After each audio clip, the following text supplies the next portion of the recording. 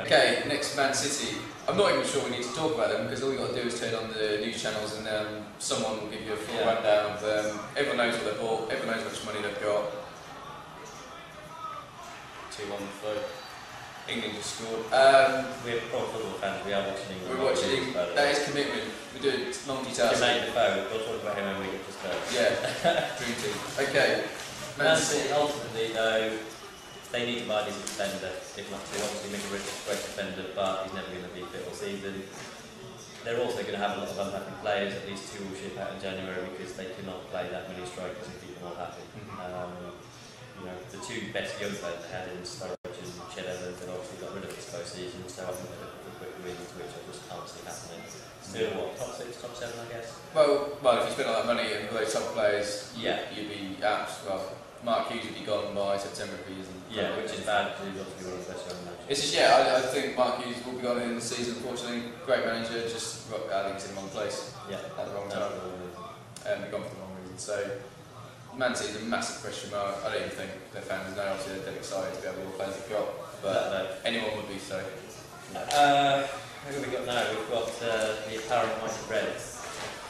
Ronaldo, he was for the last, 2-3 seasons? Yeah. Is it going to be a burden taking off the team, to be honest, like it was when Henry left Arsenal? It's possible, but I think, to be honest, I think Rooney will do well. He'll play a more central role and he will score goals. I don't think Berbatov's up for the task. I know people love him, I don't like the guy. He doesn't put the work in for me. But, again, they're, best team in the world over the last 5-8 years, so, they're going to be there and thereabouts and they're not going to have too many problems. I've read all over the place that Man U are going to come third. I don't see how you can win 3 trophies last season, get to the Champions League final, and then be written off because you lost 2 players. Very naive comments from a lot of people, but understand. But then they start with Fletcher Park in the centre of the midfield for the Charity Shield. They wouldn't walk into Everton Aston Villa side, so I don't understand how they can start in the centre of the park. But there you go, that's my opinion. But still a strong United side throughout. Amazing defence, solid. 22, 21 clean sheets by Van der Sar last season. Agreed he's injured for the start, but I still think personally champions, but they're Chelsea. Pick your order. Yeah. Okay, next is Pompey. I think they'll probably be into administration at some point soon, and they will probably go down. Obviously, Glenn Johnson came over to Liverpool, good signing for us. Sorry for Liverpool being a new review. Pete Gross has gone already. We've gone back to Spurs. What do you think? I don't think you can lose someone who can stop goals. I don't think you can lose someone who can score goals and still do well in the Premiership. So 2 Paul's sales, but they need the money. Actually, they don't need the money if Aaron guys buy them. Yeah. I think interested to see what happens. I suppose. I'm not sure they've got many ambitions. So these players are leaving. I think for them it's just consolidation, try and stay in the Premier League and start again when they've got somebody to invest money. Yep. City got a brilliant striker, James Beattie up front. Did really well last season. Yeah. Scored plenty of goals. Yeah. But him and Fuller did bang in quite a few goals, and that helped them. Without doubt, I think they're hard team to play against, given their size and strength, just the way they play. They're never going to play attractive football. They'll probably stay up, I think, Chelsea, won't they? Again, Fuller's probably going to be key to them. He's got to score 15 plus goals like last season. I think they're an old school, ugly side. No one wants to go to Stoke. It's not the nicest place in the world. No.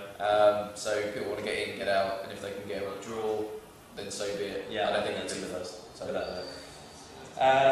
on to Sunderland. Could be an interesting team, I think, this season. Steve Bruce has obviously gone across. One of my favourite young managers in the game at the moment, I think. It's going to do pretty well there. He's got the backing obviously from Niall Quinn, another football person. Ben stays injury free. We've said this a lot. I think he can go and score 20 goals in the Premiership. Yeah, without doubt. Because he will play every game. I know there's got Cameron Jones up there on Dave, also brought with Fraser Campbell, but I think Campbell's going to be clever. Cameron Jones is going to get the big one, going to knock him in. Yeah, definitely. Ben is key for them. I mean, obviously, there's there's only a couple of one-man teams in the league like Liverpool, but Ben is going to be crucial for them. Yeah, his goals will keep them more than afloat. They made a good starting today, I think, in the catch-all from Wigan as well. With a young player who will hopefully get in the side, and who knows, maybe even push for a World Cup place next year on the fringe of the English squad. Yeah. Okay, next up is Tottenham. Again, I believe beginning of the season is every Tottenham's nightmare, as they just do absolutely shocking. Regardless of the players they've got, they do awful. But minus superstitions in the past, they have got a good side, good young side. Yeah. Strike force, again, excellent. So yeah, I might have to be useless on this one, so I have no idea, because it depends when Tottenham start the season, whether it be now or whether it be on. I think obviously Harry Redknapp is going to be crucial, and I think they will hit. Well, they won't hit the ground quite running because they'll lose at home to Liverpool for the second day of the season on Sunday. But brought in someone from Newcastle, what's he, £80 million, I think, something like that. Not a bad signing. Crouch, Defoe back together. Problem is, again, they're going to have Keane, Defoe, and Crouch. Are they going to keep them all happy? And is still there. Yeah, and you know, 1 or 2 people are going to be sitting out the game. Again, somebody will disappear in January transfer window. Expect it to be the Romanian.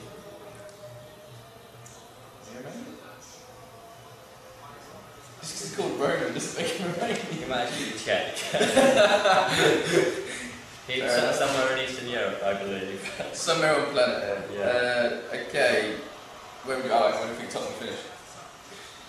I think, again, well, I've said a lot too many for the top 6 now. You're going to be top 8, but again, it's going to be them, Everton, Aston Villa, and Man City. Yeah. The Europa League. According to us, I do believe the top 8 is going to be overpopulated with about 12 teams. But you heard it here first. There's going to be lots of people on the same points. Okay, West Ham United. So they'll give your manager again. Young team, to be fair, isn't it? Again, you worry about their money, worries after the Norwegian banker or whatever he was went bust, and there was talks of going into administration. But they've now been bought out and everything's sorted out now. Again, I can't see Ashton stay there for very long. I think we'll be on the way. They've got a good defence, they've got a good keeper, Rob Green. No matter what people do think of him, he's a good keeper.